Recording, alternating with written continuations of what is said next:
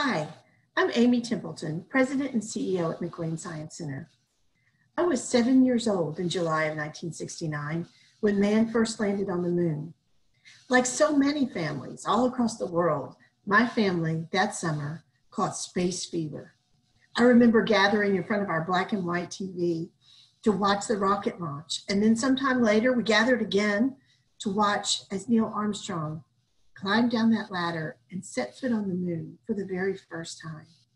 That night, my family and I went outside and we looked up at the moon together. I'm sure my parents were contemplating the miracle of the journey that man just took. My sister and I were just looking really carefully to see if we could see the people walking around up there. We didn't, of course. But what really mattered was that we were looking together in wonder and with curiosity, really looking at the moon, maybe for the first time. That summer, space fever continued for us.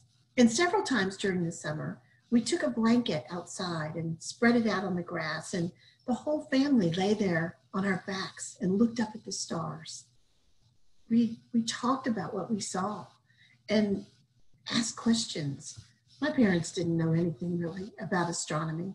So we really just talked about the basic things, like why is the moon sometimes round and sometimes it just looks like a little fingernail?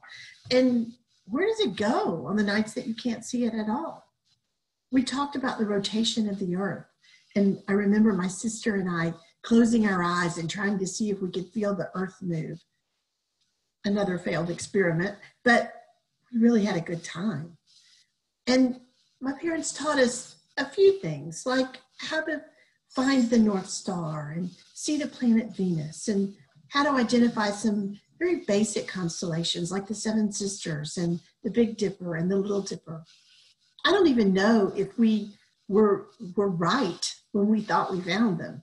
But what matters is we were together, looking, asking questions, wondering, curious about the world all around us. I still remember those times. I remember them on a beautiful starry night when I look up at the sky, or when there's a full moon, or when I read about a meteor shower or a comet that is expected to appear in the skies. I look back and I remember those times 50 years ago. Next week is Astronomy Week, and I wish you could be with us at McWane to celebrate.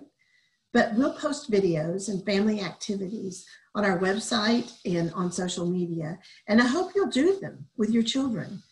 But I also hope, weather permitting, that you'll take your kids outside one night and look up at the sky and ask questions and wonder and think about what it is that you see.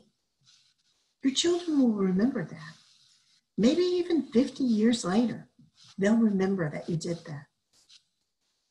We miss you at McWane, and we can't wait for the time when we can invite you back into our adventure halls. Until then, stay safe, stay healthy, and enjoy this time with your children. We look forward to seeing you again at McWane very, very soon.